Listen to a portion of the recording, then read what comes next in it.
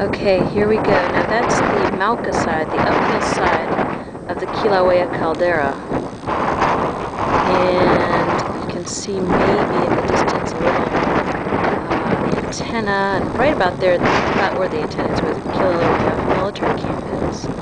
And you see that little kind of cliff right there in the center.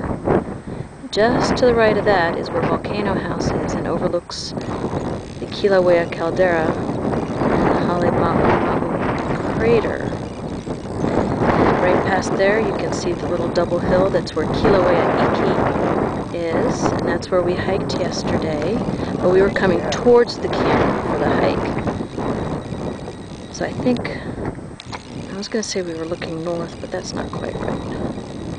Maybe it is right. I don't know. I have no compass sense here. And here we go.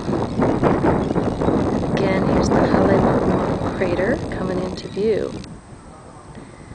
Now coming into center stage, you can see a yellow spot down near there, and that's all sulfur stuff. And when we go down there a little bit later, we're going to see a whole bunch of steam vents and all sorts of coolness that I'll talk to you about.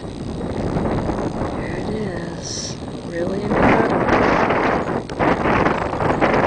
It's so devastated, and it is, but not all over the place.